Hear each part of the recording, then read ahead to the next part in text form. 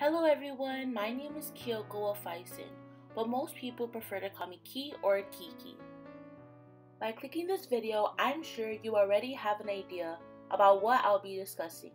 And yes, this is my lifespan video for my ED201 Human Growth and Development course at the University of Guam. Now let's get started. Today, I will be going over my entire lifespan with the stages of development by Erik Erikson. Some of you may be wondering, who is Erik Erikson? Well, to answer your question, he is a developmental psychologist and psychoanalyst known for his theory or stages on psychological development of human beings. It all started on November 7, 2001, when my parents welcomed their 6-pound, 19-inch daughter at a birthing center called Sago Manyago around 9:02 a.m.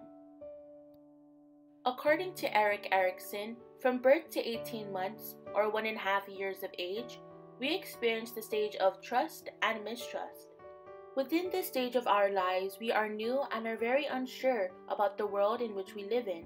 At this stage, we also tend to depend on our caretakers in order to provide us with the stability and consistency of care. With that being said, if there may be a deficiency with stability and sense of care, then that is when we lean towards mistrust. As you can see, I was blessed to grow up in a trusting and caring home, which allowed me to obtain a great sense of contentment with the individuals around me, as well as the relationships I have managed to build today. Here are a few pictures of me enjoying myself with gifts, swimming in what looks like a big Tupperware, and a picture of my late cousin Donovan, who unfortunately is no longer with us in this world, but has made a huge impact in my life and provided me with endless love and care. Within the next few slides are additional pictures of myself from birth to 18 months.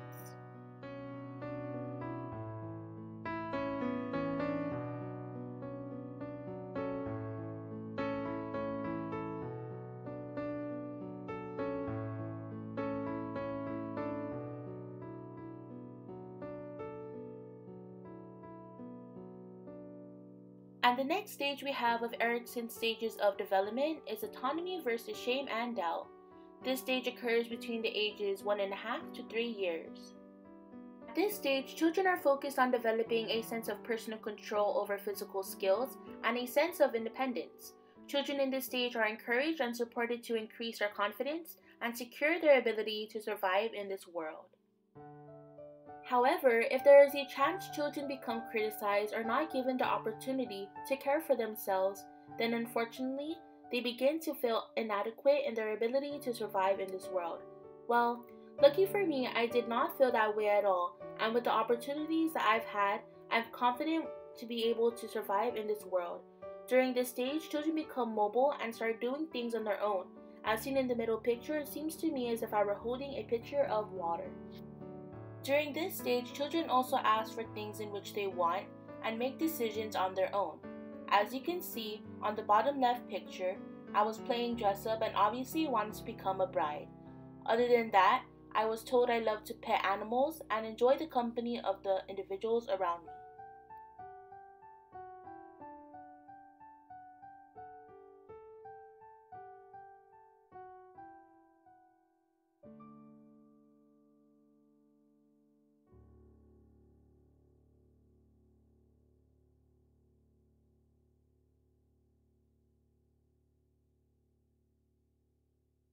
The third stage of Erikson's stages of development is initiative versus guilt.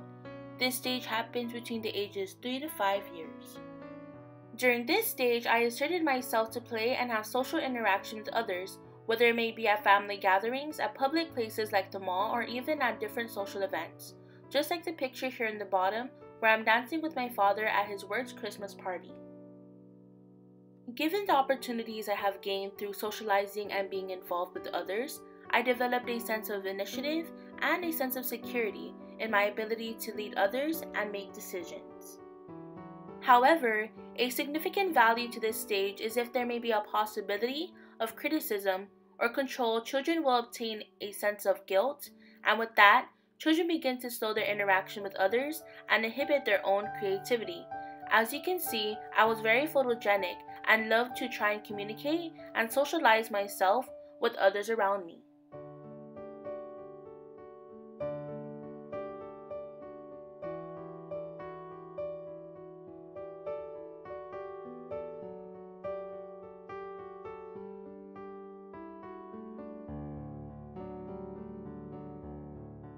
And the next stage of Erikson's stages of development is industry versus inferiority.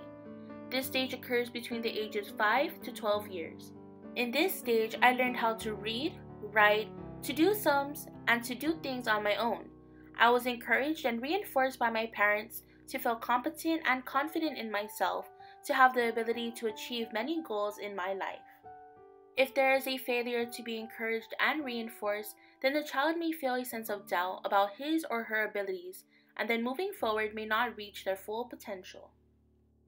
Throughout the ages 5 to 12, I feel I have done many things which made me feel confident, encouraged, and reinforced. And I wouldn't have done those things without the help of my family, friends, teachers, and numerous individuals who have impacted my life.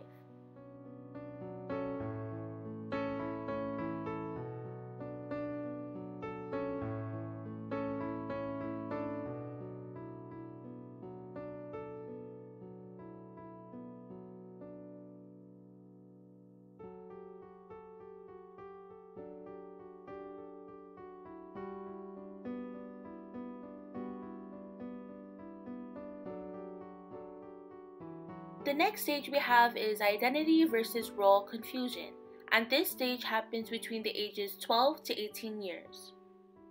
During this stage, I grew a sense of self and personal identity through an exploration of personal values, beliefs, and goals. In correlation to Piaget's stages of cognitive development, the formal operational stage happens within the stage as well.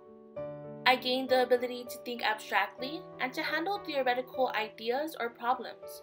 Also, this is where I observed and gained a sense of relationships with the individuals around me.